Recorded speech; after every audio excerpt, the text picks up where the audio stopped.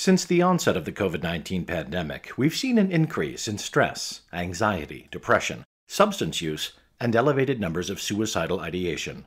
The pandemic accelerated the adoption and expansion of telehealth services and reduced barriers to providing virtual care. With an existing shortage of behavioral health clinicians and an increase in the need for mental health treatment, the use of digital solutions can improve access to timely care. And some recent studies have shown that effective use of digital solutions can improve outcomes, as well as optimize the bandwidth of existing behavioral health clinicians.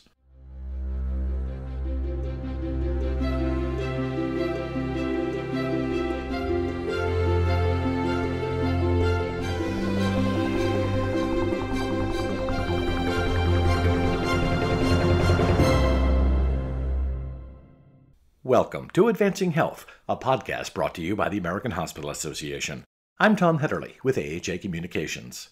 In this podcast, Rebecca Chickey, Senior Director of Field Engagement and Behavioral Health Services at AHA, is speaking with leaders from Allina Health in Minnesota and western Wisconsin about mental health and addiction services and key digital innovations the health system is using to provide behavioral health care to patients throughout the pandemic and beyond. Hello, and welcome to today's podcast.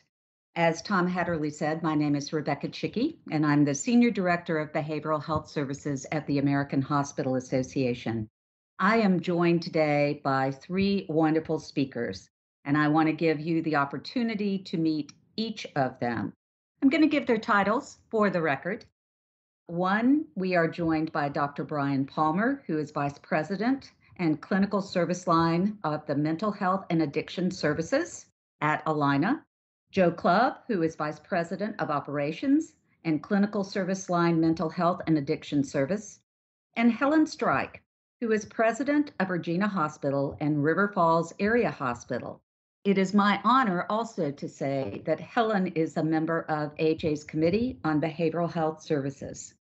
So first today, Joe, can you speak to your role in the mental health services offered by Allina Health?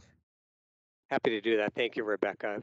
As Rebecca stated, I'm Joe Clubb, and I serve as the Vice President of Operations for Mental Health and Addiction at Allina. I lead in partnership with Dr. Brian Palmer, the clinical leader, as I serve in operations. Allina Health is the largest provider of mental health and addiction services within the state of Minnesota.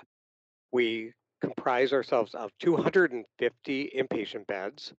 We have 12 emergency departments that cover the state. In addition, we advance care in what we call our intermediate levels, that is partial hospitalization, day treatment, and outpatient addiction services. We offer 450 chairs in this intermediate level of care.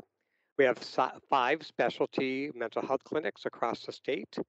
In addition to the specialty clinics, we are integrated, co-located into 48 of our Allina primary care clinics.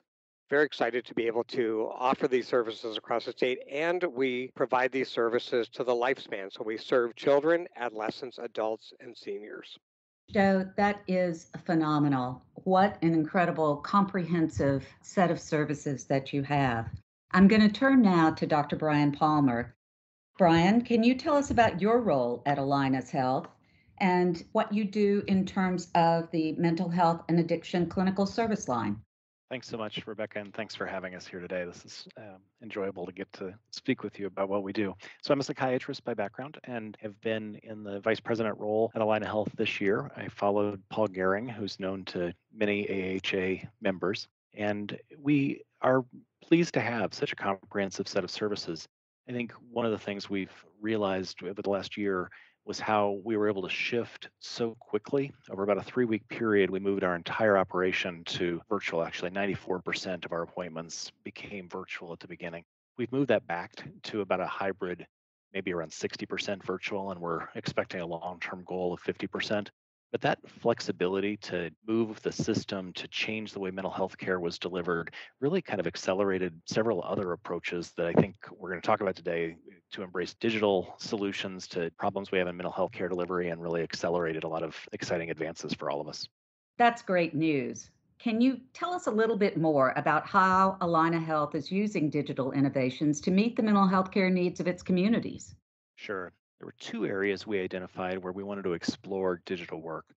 The first was around improving access to treatment by allowing upstream psychotherapy services. So, services for people with mild to moderate illness who may not need in person services may be able to be served on a digital platform. And so that was the first area we started to explore. The second was, could we drive care quality in our emergency departments around suicide specific interventions to lead to stabilization in the emergency department and decrease the need for inpatient admission and increase the quality of the care we provide? So you've mentioned two themes here: meeting increased demand and driving value. Can you tell us how digital solutions improve access to treatment? Maybe we can first start with the digital cognitive behavioral treatment, or CBT. Tell us about that. Absolutely. So, just to take a step back, since I know not everyone on the call lives in a world with cognitive behavioral therapy and CBT, cognitive behavioral therapy addresses the cognitions and the behaviors that can become patterns over time that fuel changes in mood. And it turns out that if you can learn to change your cognition and change your behavior, you can pretty meaningfully improve your mood, especially for mild to moderate symptoms. And so we partnered with a company, Silver Cloud is the vendor we selected. There are several good options in this space to develop a comprehensive approach where the platform can be prescribed in primary care. And we limited this to primary care, and we're really trying to drive upstream intervention. What we learned in the process was we needed to get clear internally about what is medical treatment and what is something that's good for everybody to have. And we took the position that if you're prescribing cognitive behavioral therapy for an illness, regardless of the platform, we need to consider that medical treatment. And so we work to have the coaching for the platform be provided by our team internally. We have about 40 master's level clinicians that are embedded throughout primary care, and they serve as the coaches for the Silver Cloud platform so that they have a line of sight to whether the patient is making progress, whether the patient is not doing well. In fact, if they stop engaging with the program, we cut off their access and we send them back to primary care to work on a new plan. So we've really tried to have a tight connection and make sure we're not contributing to further fragmentation of the healthcare system, but instead really leveraging the ability of people to provide line of sight to a greater number of patients and clients over time. So not only are you using an app, but you're also using your own clinicians. What was the purpose of that? Did it have anything to do in terms of trying to address concerns around care fragmentation? We made an intentional decision, really led by our medical director, Dr. Palmer, to integrate and support the Silver Cloud modules with a coach. Some organizations will deploy this out independent of a coach, but we felt very strongly that these mental health consultants that are clinical social workers are existing team members that are integrated into our primary care clinic. So they have established relationships with our primary care providers who order Silver Cloud. They also, their role is to understand connections. So they understand how to connect individuals across our continuum of care. So within that coaching role that they play, they are able to assess and identify if an individual needs to go to a higher level of care. Maybe they need to go to inpatient therapy. Maybe they are in a crisis and need to have a mobile crisis team go to their home and provide an in-home assessment. It could be an ED visit, but that was a very intentional decision by Allina Health, is to couple this with our own internal coaches that understand the continuum and how to make those connections. Let me just say, from a personal note, I very much appreciate that. I have a family member who initially was receiving treatment and through CBT, and that seemed to work to a certain point. And then that clinician who was working with them, this was outside of an app, but that clinician said, I think DBT is what you really need. So that ability to be able to connect with a live person along with someone who, something, an application that can be there 24/7 if you need it, seems like a wonderful balance of things. So, Dr. Palmer, it sounds like you're saying that for the majority of the patients right now, you're using coaching. But are there opportunities or ways in which really uncoached applications can be more effective? What are your thoughts? Yeah, I really appreciate that question. And so it has helped us to get clear about what's medical treatment and that the coached application is something that we use for people that are screening in with mild to moderate depression or anxiety that we believe need a line of sight there. At the same time, there are good applications out there that are good for all of us that frankly we could put in the water and help everyone have better mental health. Learn to get a hold of your sleep, work on mindfulness techniques to be able to be present in the moment. That's good for everyone's mental health. And so the platform we have is actually going to allow us to separate out a series of uncoached modules that we'll be able to share with Allina Health patients broadly as part of our commitment to whole person care at Allina. I also understand that you're deploying a digital tool to address safety and drive value for individuals in crisis through your work in suicide prevention. Dr. Palmer, I think this question is for you. Can you tell us about that approach? Sure. And to do so, let me just take a step back and share that over the last several decades, we've learned a lot about suicide intervention. There was a time where we considered suicide to be a function or a symptom of, say, depression. And if we could just treat the depression, the suicidal urges would improve. And while that could be true for a subset of patients, what we now understand is that what we need to do is intervene on a given person's suicidal process to understand the mode that their brain gets into where they can't see other options or can't remember times where they felt connected, where they can't see the future, and to recognize that as a patterned way of experiencing the world that is likely to happen again. And that if we can help the patient learn about their own process and intervene on that, we can drive a lot of safety and use healthcare much more effectively. So we partnered with a group called Jasper Health. It's led by Kelly Kerner and Linda DeMeff. We're both national experts, very respected people in the field of suicide prevention. And the platform allows a patient, in our case in the ED, to go through a process of their own reflection on their process of becoming suicidal, to participate in a guided interview about that process. And then from there, they can interact with people who have lived experience, which is something we've always wanted to be able to provide and never been able to really do. But they can, via video, hear from people that have been there about what that's like. It's a potent and powerful way to help somebody in a crisis. They can learn skills. So some of the skills that your relative may have learned in the DBT program are skills that we have on the app, and we can help the patient in the ED be able to learn some specific things to lower their distress. In fact, we can measure how much their distress lowers in the course of the ED. And then they build a crisis stability plan that they can access on their own device from home, and all their work is uploaded into the electronic medical record, so there's line of sight to what they're working on. And what that allows, we have talented clinicians 24/7 in all of our EDs. What that allows is the clinician to leverage their time with the patient. So they come in with the patient having already done a lot of this pre-work, and then they can really make sure their interview is focused on how are we going to work together to develop a plan to best intervene for your particular situation. We make sure we do lethal means counseling for every patient because that's all included, and it really helps drive evidence-based practice in our ED. So, lots of thoughts going on in my head. First of all, I will say on a personal note, the opportunity to see others visually who have already gone through this really resonates with me. My family member, for the first time, went to an intensive outpatient program and came back and said, I'm not the only one who's had some really tough experiences. It's not just me. And so the ability to, particularly in a time of a very highly transmittable pandemic, the ability to always go to group therapy sessions or an intensive outpatient is not always there. So this ability is really intriguing to me. I wanted to know, as you mentioned earlier, there are so many apps out there.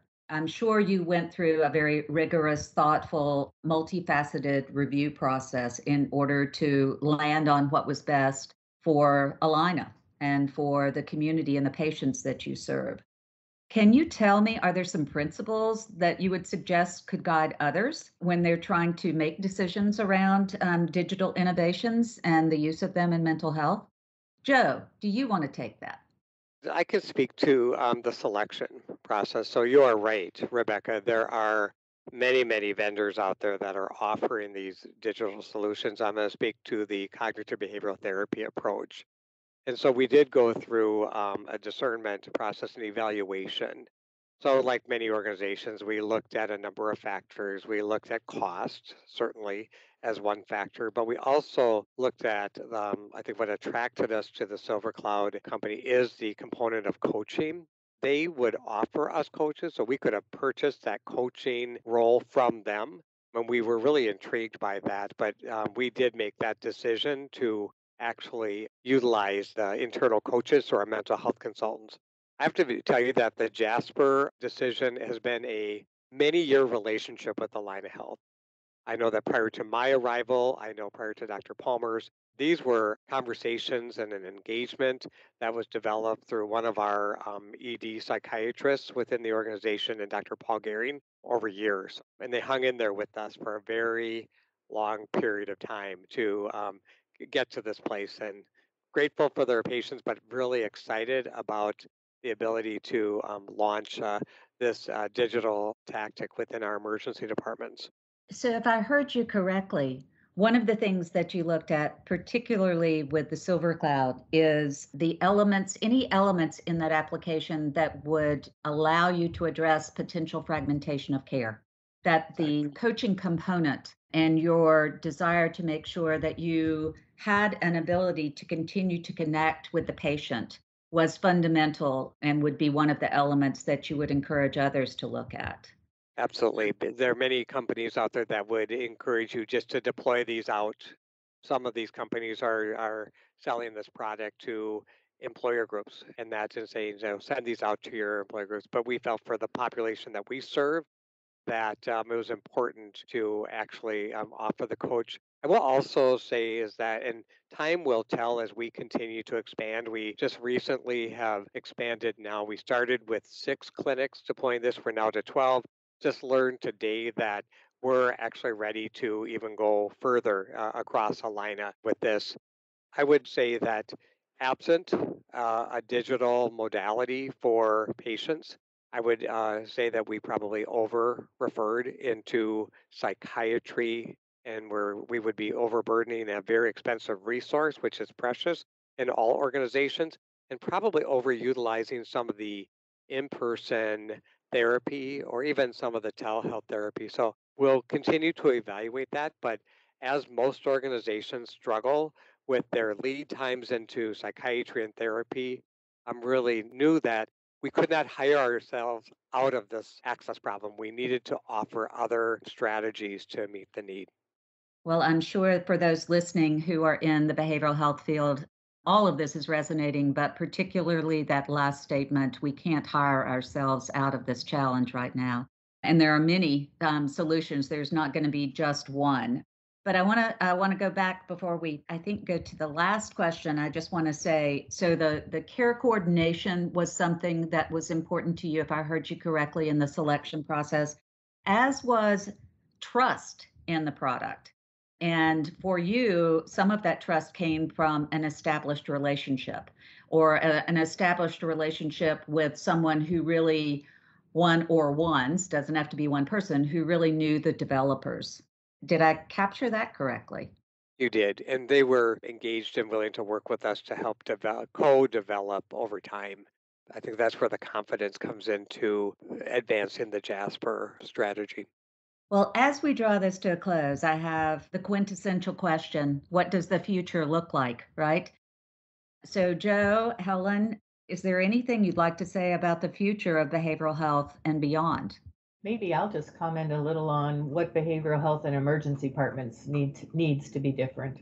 And these two products are a perfect example of, as Joe said, we can't hire ourselves into our ED access problem and beds. And so I think we're thrilled to see these new modalities of care that are going to be able to keep patients, to have them be able to be supported 24/7 should they need it, and be able to be kind of a watchman kind of thing for this situation. We all know that suicide, when a patient enters into our emergency room with suicide ideations, it creates an immediate care team around that patient, and having a different way at which the outcome for that patient can be, I think, can be extraordinarily valuable. So we're very excited to see over time how that changes our use of resources and our patient outcomes, which we really hope show us that patients are better being cared for in their own home. Your words remind me of a phrase that came from, I think, 1965 and the Community Mental Health Center Act that was passed somewhere, I think, in that year, if I remember correctly. And that is the importance of allowing people to be cared for in the least restrictive, appropriate level of care. So it is amazing to me that it was back in the 60s that that language, I think, was at least publicly used more frequently, and we went to the moon. So it's taken us this long to get to the point of being able to use that technology to help us achieve that goal. We've tried to work towards it in many other ways, but it's nice that we're continuing to fight this fight. I thank you so much for your willingness to share your journey, your insights. I thank you most on behalf of the patients that you're serving, that you are willing to, okay, now I'm going to do the moon thing, take one giant leap for mankind in terms of offering and really challenging and innovating in this field. Well, I'm keeping you from being the good caregivers that you are, so I will let you go. And I thank everyone for listening. I encourage you to check out the AHA Center for Health Innovation website at the aha.org/center, as well as aha.org/behavioral health for a wide variety of resources, integration, community partnerships, reducing stigma, and reducing deaths of despair, all of which the tools that were described on this podcast today are trying to do. Thank you so much.